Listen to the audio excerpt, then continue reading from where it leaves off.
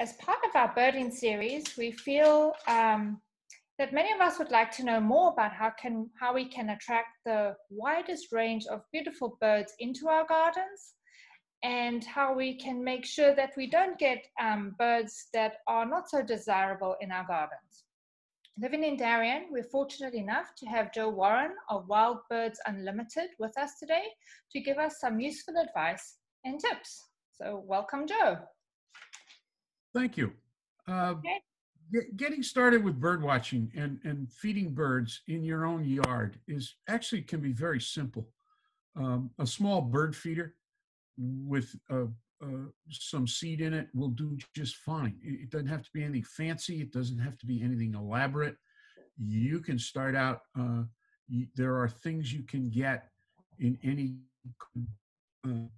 store that you can simply hang from a tree branch. You don't even need a feeder. In my own store, we carry a bell that's made of solid bird seed, and it has a tie on the top of it. You hang it from a branch and watch the birds come. Having said that, that sounds very simple, and in fact it is. The bigger question is, what do I want to come? What can I expect to come? And what do I not want to come? Number one issue in any backyard here in Darien, Connecticut, or anywhere in the Fairfield County area is if you put anything that remotely resembles bird seed in your yard, not only will you attract birds, but you will attract squirrels.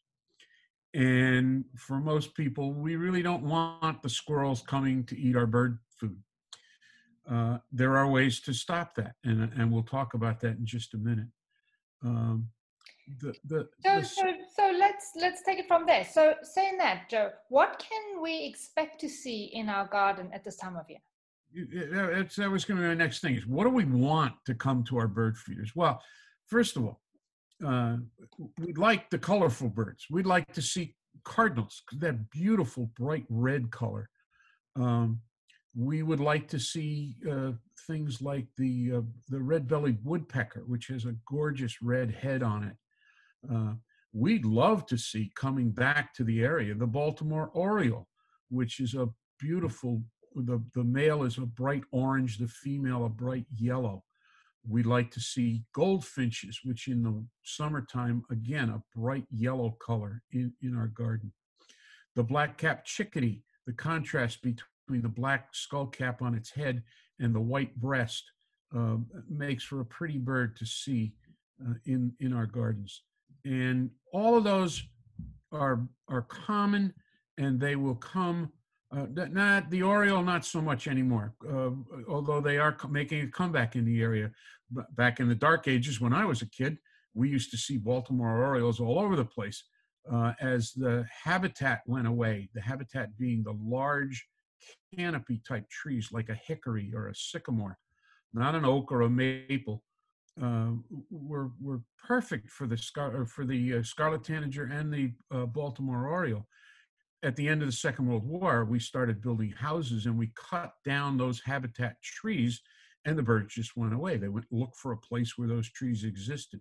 Now here we are almost 100 years later, and the trees we planted back in the late 40s, early 50s have begun to mature, and the habitat has been restored.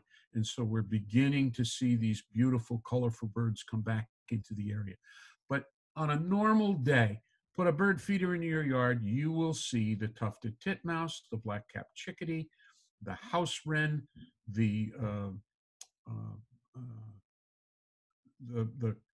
cardinals. You'll see the cardinals. Let's talk about cardinals. Everybody wants cardinals to come to their bird feeder. Not so much. Cardinals are what we consider a ground feeder. You are much more likely to see a cardinal on the ground underneath your feeder, eating the seed that falls on the ground, than you are to actually see the cardinal up on the feeder. Why? What can I do to get that cardinal to come up onto the feeder where I can see it? Most bird feeders, simplistic bird feeders, have a small single perch. It's like a little pole that sticks out from the side. The smaller birds can sit on that, turn their head sideways, and eat. The cardinal does not want to turn its head sideways. It wants to sit and peck like a chicken. Therefore, they're much more comfortable on the ground. So if we're going to get them to come up to the bird feeder, we have to put in a feeder that either has a platform that they can sit on the edge of and peck like a chicken, or has a wide perch that they can sit out on the end of and peck like a chicken. Otherwise, we have to be content to see them on the ground underneath the feeder. Okay, so following on from that, Joe, where are the best places to put the feeders? Typically, the feeder wants to be somewhere in the yard where it's visible. Birds have no sense of smell, so they find their food by line of sight. If you take your bird feeder and bury it under the overhang of a porch, or bury it deep in the branch of a tree, the likelihood that a bird is going to find it right away is pretty slim. So you want to put it where it's visible. The next thing you want to look for is what's in the area of the bird feeder. You don't want to stick the bird feeder out in the middle of the yard where there's nothing around it. Birds want to know that they're in the middle of feeding and they have a sense that a predator, a hawk, an owl, something that's going to come and disturb a cat, they want to know that they can dive into the shrubbery that's in the area of the bird feeder and find protection. The kinds of shrubbery they're looking for, a privet hedge works well. Birds can bury themselves inside the privet hedge and the large predator birds can't get in there.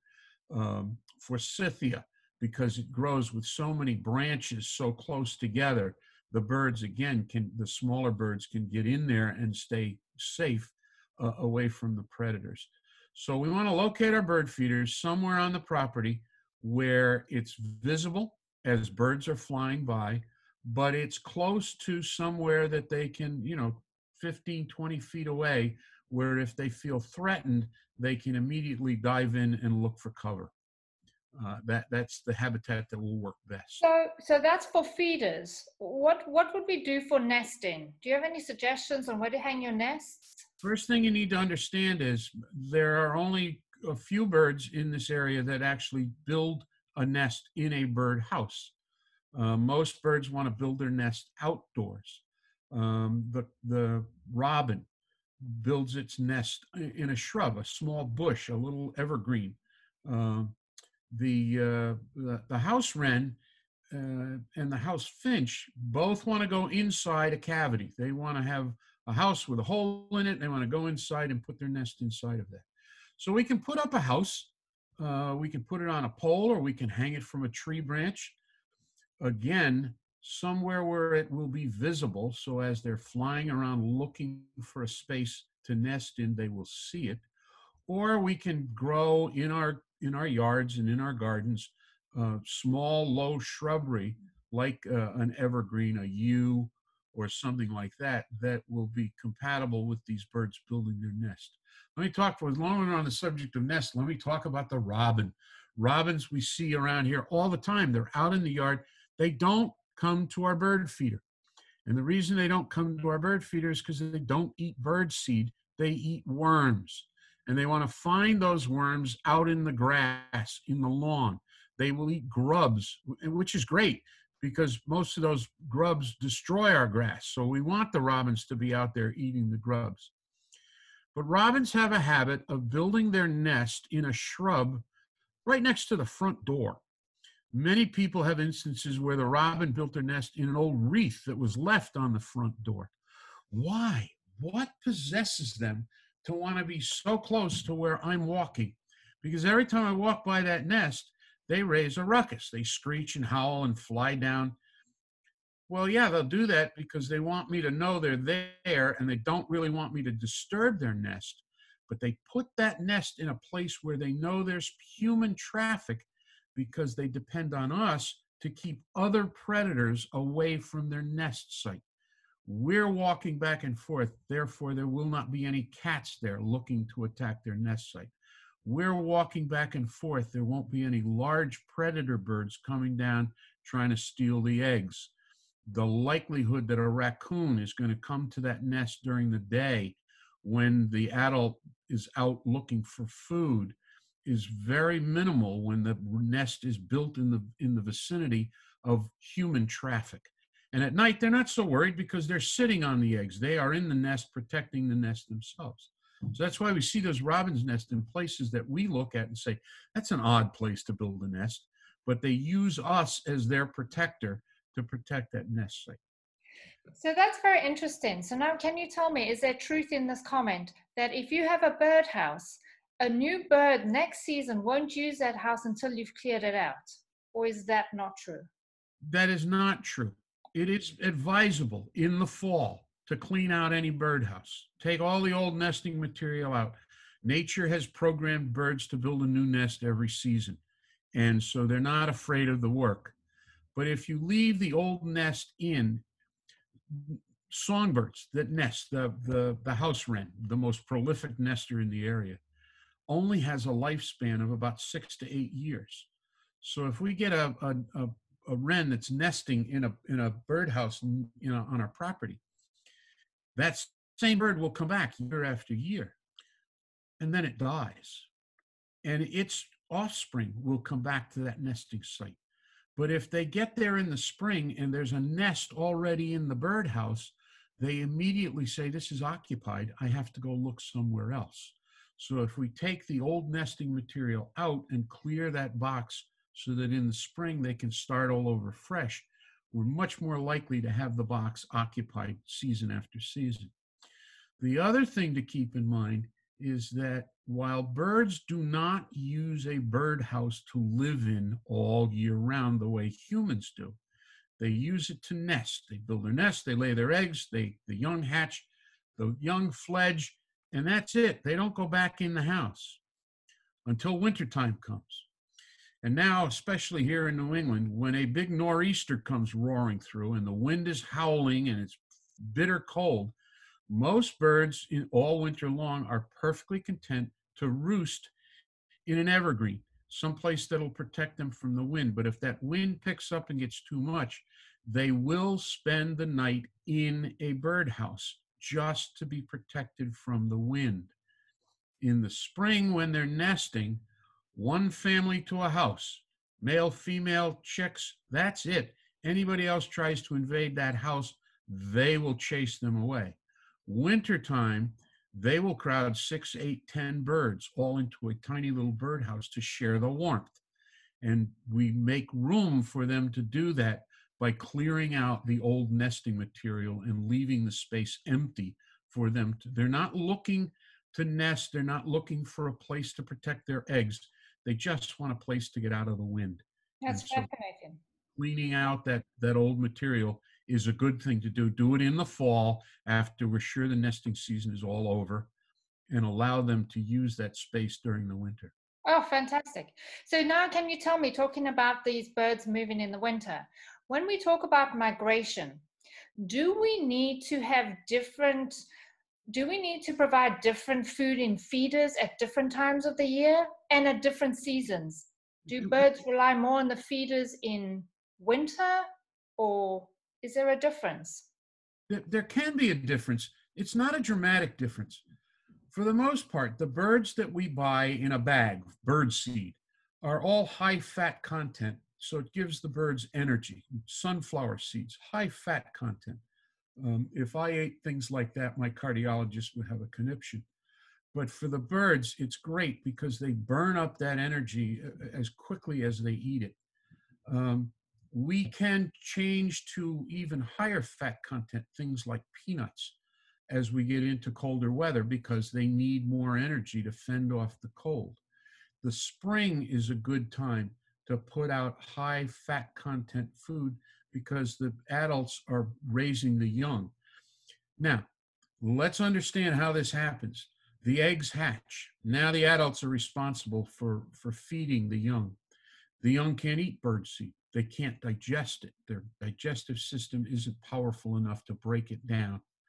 So what the adults are doing is going out and catching insects and bringing the insects back to the nest for the nestlings to eat. High protein, high energy, and very little problem digesting it, okay? So why do we keep the bird feeder out? The birds are eating insects. Well, we keep it out to give the adults energy so they have the energy to go out and hunt down all these insects to bring back to the nest to feed the young. They'll take whatever assistance we can give them. uh, both during the spring and as we get later on. Now, most birds, backyard songbirds, will have more than one clutch. They'll lay a set of eggs early in the spring. They will hatch. The chicks will fledge, and within a week they'll lay another set of eggs and raise a second family. And they'll do this several times during the course of the spring. By the time we get into the end of June, beginning of July, most of that nesting is finished. They don't want to be doing this kind of heavy work in the heat of the summer. They want to do it when it's a little cooler in the spring. So right now, are we expecting our birds, all the nesting to be, or the birds starting to leave their nests at The this time? chicks are beginning to fledge. They're all beginning to fly on their own. But this early in June, in all probability, if the first clutch has fledged, a second clutch is being laid and being tended to. I would expect to see nestlings all the way through the end of June. It's when we start getting into July and August that they go away. Except, there's always an exception, the goldfinch. The goldfinch is the last songbird in this area to nest. They do not nest in a box. They build a nest typically in an area along some kind of a waterway where there are reeds and weeds that they can build their nest into. But what they're looking for is when they build their nest out of dry grass and hay, just like all the other birds do. But they line their nest with a very soft material. And in the case of the goldfinch, most of the time, that material is the down of a thistle. And so they are waiting for the wild thistle to go to seed and produce the down before they build their nest so that they have the right material to line their nest. And so that's why they're the last ones. They've just barely begun to start looking for nesting sites now, and they'll nest much later in the summer as the wild thistle begins to bloom and go to seed. So they're particularly fussy. They're going to wait for their luxury. They are. They want a very particular material to line their nest with, and they'll wait until it's there. Oh, that's fascinating. So there's another plant I have in my garden. It's called the buddleia, the butterfly bush. Yes. Can you tell us how else we can attract hummingbirds? Butterfly bush is a great source of attraction for hummingbirds. Petunias, hibiscus. Uh, Look at a hummingbird. Look at the shape of a hummingbird. These are tiny little birds, but they have a very long beak. And in addition, their tongue inside that beak is about as long and half again as more than their beak. So they have the ability to reach way down deep into a trumpet-shaped flower, which is what they do to get nectar. Now, they'll get nectar anywhere they can. If they can get it from a geranium or a flower like that, they will. But in order to get that nectar, they're competing with the bees because the nectar is right out there on the surface. With things like hibiscus and petunia, the bees have trouble flying into those types of plants and getting back out again. Whereas the hummingbird has no problem at all. It sticks their long tongue down into the bottom and they're fine. So you plant flowers like that. The butterfly bush is like that, has tiny flowers, but they go deep. And that's where they can stick their tiny little beak in and get the nectar out of it. Honeysuckle, same thing, has that tulip shape to it, and they can reach down into the bottom and get the nectar out that they're interested in. So when can we expect to see hummingbirds round? Is it still too soon? No, hummingbirds are here. There is only one species of hummingbird that is native to Connecticut. That is the ruby-throated hummingbird. Occasionally, you will see sightings of the Anna's hummingbird or the rufous-sided hummingbird, but these are birds that got blown off course during migration. The only one that is regularly seen in Connecticut is the ruby-throated hummingbird. There are lots of them. They're all over the place. They come back. Usually, we tell people that the target date is Mother's Day, the first week in May. They come back from way, way down south. They spend their winters down in southern Mexico and northern South America. Wow. And so they cover a lot of territory in their migration. But when they get here, that what they are looking for is a place to feed and a place to build a nest. They typically build their nests in an evergreen, 15, 20 feet up in the air, where a branch meets the trunk is where they will build their nest. They use the bark from evergreen trees, the little pieces of bark that break off, as material for the nest. They will also use moss as material for the nest. I find it fascinating how they stick all of this together. The robin builds its nest and it uses dry grass, and it goes out and finds mud to hold the whole thing together.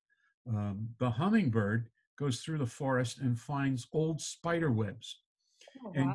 uses the sticky silk from the old spider webs to hold all the pieces together for its nest, which I think is pretty clever. So Um, does the hummingbird, would that re-nest in the same spot every year? they typically will go back to the same place over and over again. Again, keep in mind the life expectancy of these birds is fairly short. So that nest may get taken over by the children of the original pair. Right. Um, and it is possible during the winter. These are tiny, tiny little creatures in the nest. The opening, the top of a hummingbird nest is about the diameter of a quarter. Wow. So it's a very small little apparatus. Wouldn't take much snow, ice, wind to knock this thing off its perch, in which case they'll start the whole process all over again in the spring and build a new nest. The reason I bring all this up is because hummingbirds, when they first get here, are looking for a food source and a nesting site. And they will then fly back and forth between the nesting site and the food source to meet their needs until the young have fledged. Once the chicks have left the nest, now the chicks are out looking for new food sources, and the adults are also looking for new food sources. And so if you didn't get them when if you didn't have your hummingbird feeder out the first week in May, last week in April, first week in May, so that they found it when they first came back from their migration, you probably go the whole month of May, most of June without seeing them come to your feeder. And then all of a sudden they're out looking for food sources again. And now you have a very good chance of getting birds to come to your hummingbird feeder. So I guess the same if you plant your flowers late, you're not going to see them until the flowers are ready for them too. That's correct. That's Wow. correct. Yeah. Wow. So now, Joe, so can you tell us what got you involved in birding? We've just gone through COVID. We've gone through a lot of people are interested in birding. It's a wonderful hobby to get out, to be in nature. We're spotting more birds because obviously things are quiet and not because there are more birds. Um, so there's the therapeutics of birding as well as the excitement of identifying birding. Can you tell us a little bit about how you got involved in birding? How I got involved is really very simple. I am by trade an electronics engineer. I had nothing to do with birds. I spent 34 years working for Pitney Bowes doing electronic development. I worked in their corporate research lab and I worked in their quality assurance department analyzing data. Um, I got into birding because my wife was looking for a job. She used to work for Golf Digest. Golf Digest got bought out by Condé Nast. She needed to look for something different to do. She went to a seminar about franchises, and this franchise showed up on the radar, and it looked interesting to both of us. I took early retirement from Pitney Bowes. We bought our first store up in Bedford Hills, New York, which we have since sold. And 10 years ago, we opened the store here in Darien, Connecticut. And the rest, as they say, is history. Now, what I have found, got into it accidentally, did not get into this because I was so passionate about bird watching. What I have found, not only for myself, but for many of my customers, it is not difficult to start to become passionate about bird feeding. I've had examples. I had a gentleman 2 years ago. His wife came into the store at Christmas time, and she said after the holidays, he was going to be moving into a home office. He was no longer going to be working at his office in the city. He's going to be spending the majority of his time at the house in an office they set up in the house. she thought it would be interesting to buy him a bird feeder that she could hang outside the window of his new office. So she bought a bird feeder and a 5-pound bag of bird seed, and that was his part of his Christmas present. And he came back the week after Christmas and said, I don't know what she was thinking. She got me this bird feeder. Now I have to fill it with bird seed, and I ran out of seed. Can I get another bag of bird seed? And I sold him another bag of bird seed. He came back 2 weeks later with an entirely different attitude. Joe, what else can I put back there? What other kinds of seed what different birds can I attract to my yard? It catches on very, very quickly. And you find there are so many fascinating things going out there, and the interaction from one bird species to another, who's fighting over food resources, who's helping each other to gather food resources. And here in Fairfield County, we are incredibly fortunate because there's such a wide variety of bird species that come through the area. We're virtually every day finding something new and different to look at in the area of our bird feeders. So, saying that, one thing we didn't touch on was water. So providing water for these birds. Do we have birds in the area that don't need so much water in the summer, or do we need to provide water? It's not they don't need the water, they need lots of water, just like humans. They need to stay hydrated. And because of the amount of energy they expend in flying and staying perched and putting up with the wind and all the other things, they consume tremendous amounts of water. Now, it is not as big a deal here in Fairfield County as it might be somewhere else, because go outside, look around you. Natural water exists all over. There are ponds and streams and places for birds to get water everywhere we look. And because of that, if we put a bird bath in our yard, we're competing with the natural water sources, and the birds typically will go to the natural water sources before they come to an artificial water source. So what do? We put a bird bath out in the yard, and we fill it with water and keep our fingers crossed. Well, we can do a little more than that.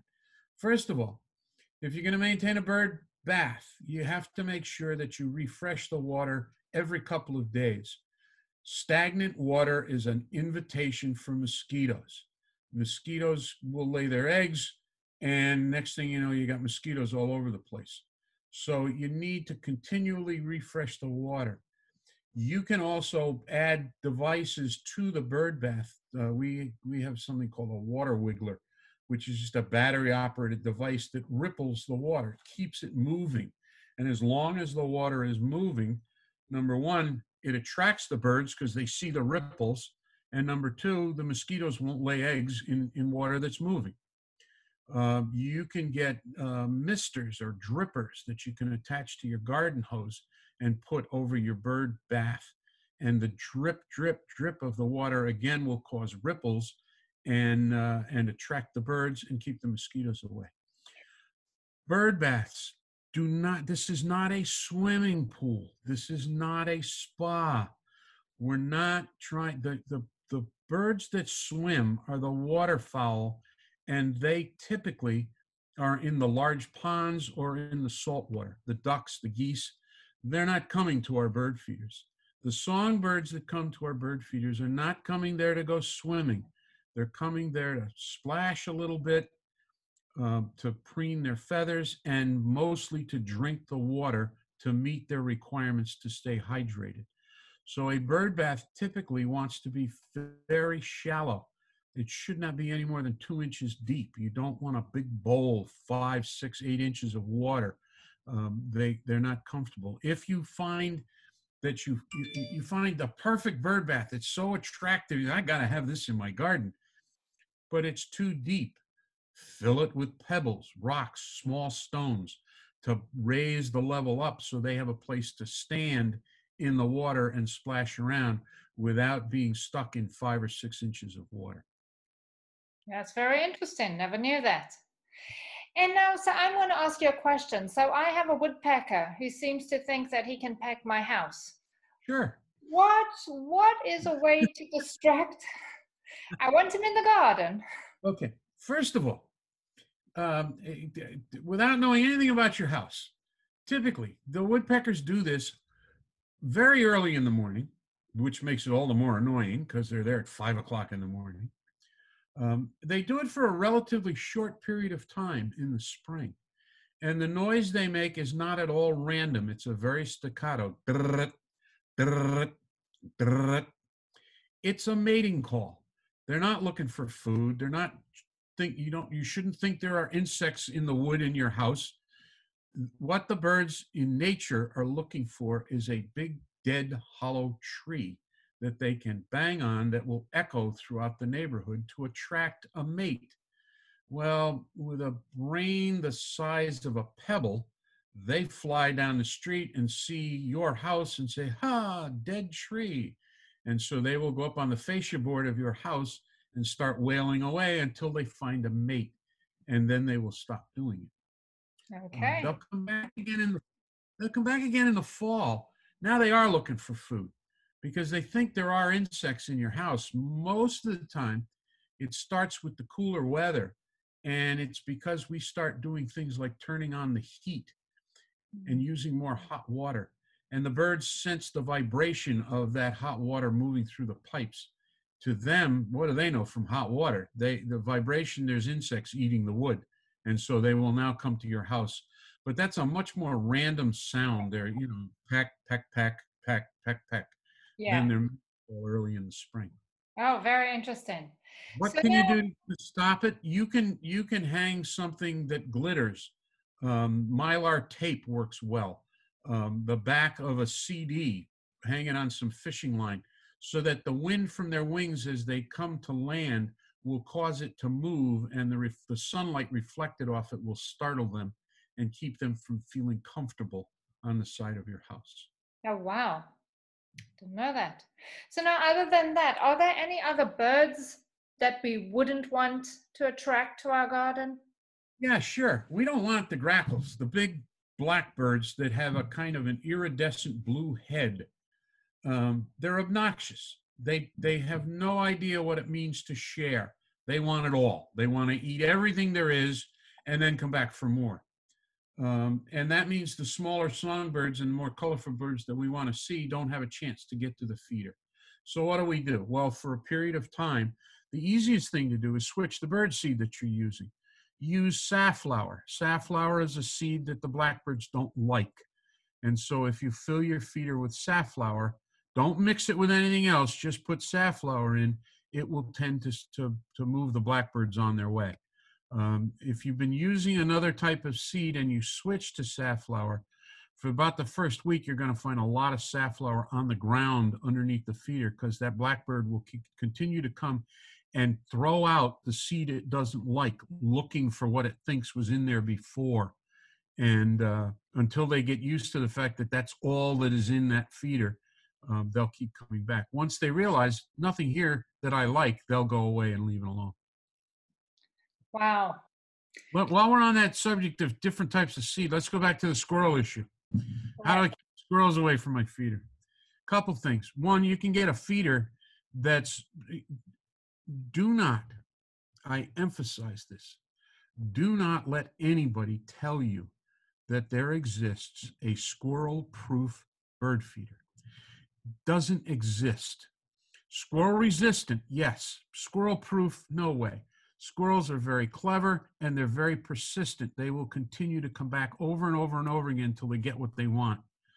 But you can use a squirrel resistant bird feeder. Some of them are spring loaded so that the birds are light and they can eat what they want. The squirrels are heavy. When they come on the feeder, it shuts down so they can't get any seed out of it. You can put a cage around a feeder so that the small birds can fly right inside the cage, but the squirrels can't get in, so they can't get to the seed. And then the last resort is you can use seed treated with hot pepper, typically cayenne pepper.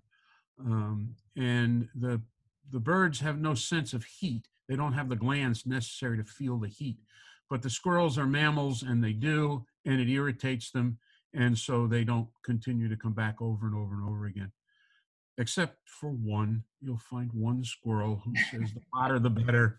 and he'll keep coming back over and over again, and there's just not much you can do about that. Yeah, Uh, fantastic. I've heard all kinds of stories. People who have way too much time on their hands will sit out in a chair across from their bird feeder, and you'll always hear people threatening, I'm going to get a BB gun, I'm going to get a pellet pistol. I, I don't recommend it. Not that there's any love lost between me and squirrels that raid your bird feeder. But first of all, it's not as easy to hit them as you think it might be. And second of all, sit out in your yard with a BB gun and you're going to get complaints from your neighbors. And you're not enjoying your garden. My advice is to get a water pistol, a super soaker, one of these long range water pistols, and then add something to the water like vinegar. That what you first of all, it's easy to hit the squirrel because you can follow the water stream until it lands where you want it to. Second of all, something like vinegar will leave an imprint on the animal so they won't come back. If you just use water, they'll go away for 10 or 15 minutes and then they'll come right back. If you put something that's not harmful but will get their attention, you can convince them this is not a place where they want to be. Well, you've given us so much information. I think our time's almost up. So I would love to thank you for everything you've given us. If we have any questions, hopefully we can get back to you. Anybody has questions, the library can call me back and we can do more of this type of thing. You can call me. I'm in the store usually 7 days a week. You can call the Wild Birds Unlimited store on Ledge Road here in Darien. And I'm more than happy to talk to anybody about what their issues and problems are and see if we can find solutions. Well, thank you. It's a great hobby. It's an awful lot of fun. Look, can I just 2 seconds to add one more thing? You started out by talking about gardens.